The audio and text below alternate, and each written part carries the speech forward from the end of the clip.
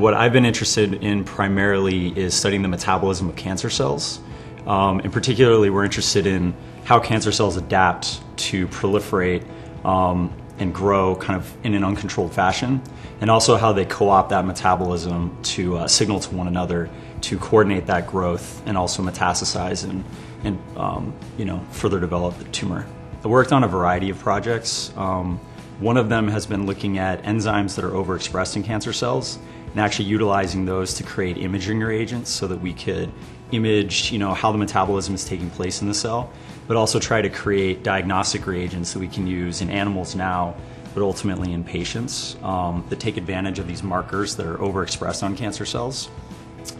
At the same time, we found that some of these enzymes are involved in signaling between tumor cells and also between the tumor cells and their environment of the normal tissue.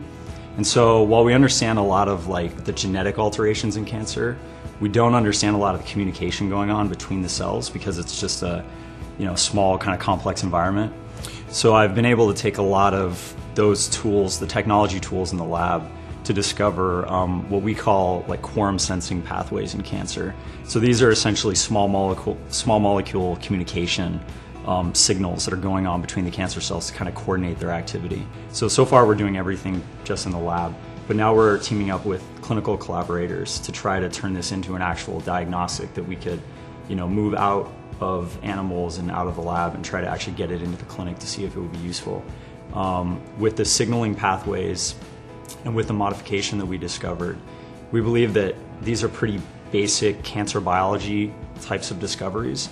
But I think that as we start to elucidate the network that's regulating these events, that we'll be able to identify points for therapeutic intervention. Just for everyone who donates to cancer research, and specifically to foundations like Damon, Runyon, who are funding early career scientists, because I think the current climate is making it really difficult for us to get funding and to start our careers and pursue risky ideas. So I'm very thankful for donors that allow us to do the work that we're doing, and that are allowing us to kind of catapult our careers at this early stage. And they're really making a difference.